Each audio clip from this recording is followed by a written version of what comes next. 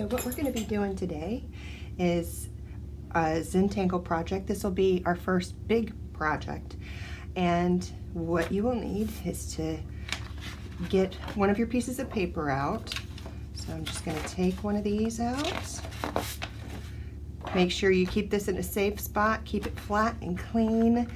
You're going to need one of your pencils, and if you open up your bag, you should have 2 Sharpies. So that's all we're going to need for this project. So you can take the rest of this and set it aside. Okay, so what we're making is a landscape. It can be a landscape, actually just an outdoor scene. It could be a cityscape, it could be a seascape.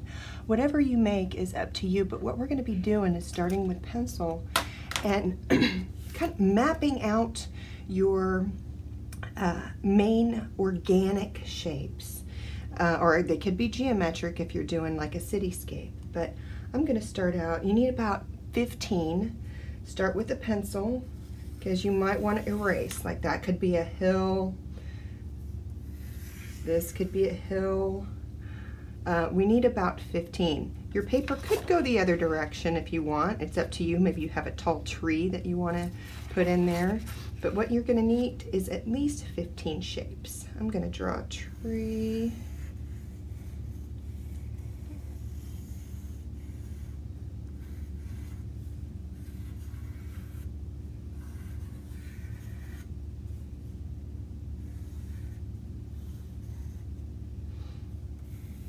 You know, I already need to erase right there. So go ahead and fill in your paper, but you need at least 15 shapes.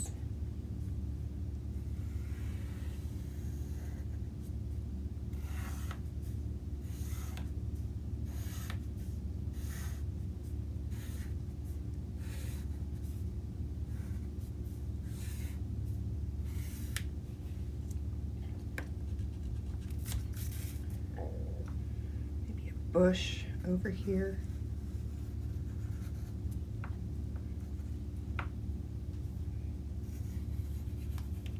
Okay, and then once you have that drawn out and you're happy with it, here's some other examples. And you know, I have examples in a slide presentation that should be in this post with this video, and there are examples. These examples are in there, but you know, you can have all sorts of landscapes.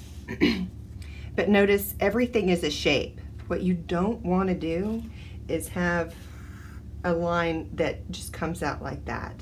You would have to either finish that off or erase it. Everything should be an enclosed shape.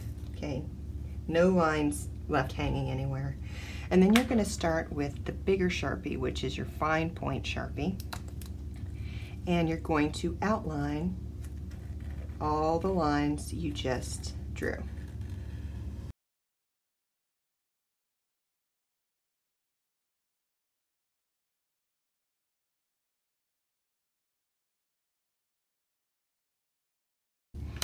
Then get your eraser and erase any of your stray pencil marks.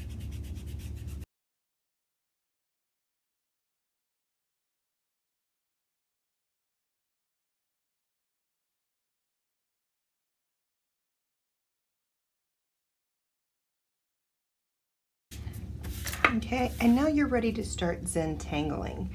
Now, please feel free to search Zentangle Landscapes to get more ideas other than what I'm showing you here and in the slides.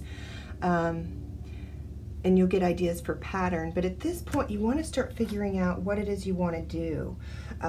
You know, maybe this needs to be light because it's the sun. Maybe you alternate light, dark, light, dark, light, dark. You need to figure out what you want to be light and what you want to be dark. Like when I did this one, I definitely wanted this part of the sky to be dark because I wanted it to look like it was nighttime and the moon was coming up. I thought it needed to be really dark, and then I needed my clouds to be lighter so that they stood out from the background. I wanted my moon to be the main thing that you saw, so I left that totally white. and it's the only thing that I left white. So pay attention to things like how dark you want them to be or how light you want them to be to pop out. Here's another example of one. You can see how this one's darker and this one's a little bit lighter than that, and that the sky is lighter because it is the daytime. So pay attention, try to balance those darks and lights out. Like here's a dark, really dark, and then this one's also pretty dark as well as these three. If you're having a hard time seeing that, it helps to squint your eyes and just kind of look at it barely through the slits of your eyes, and it helps me see the different shades better. So try to balance that out.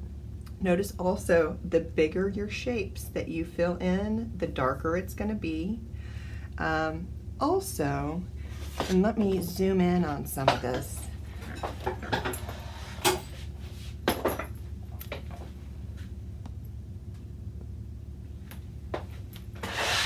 I want you to notice how I have handled, you know, I started with the thick Sharpie. I took this and divided this shape with this wavy line with the thick Sharpie. But then all of these ovals, every single one of them, are done with the ultra fine. With this one, everything is done with the ultra fine except for these large areas that are black. With this one, all of this ultra fine, all of this ultra fine. So use this to do most of your pattern, and it'll say right here ultra fine point.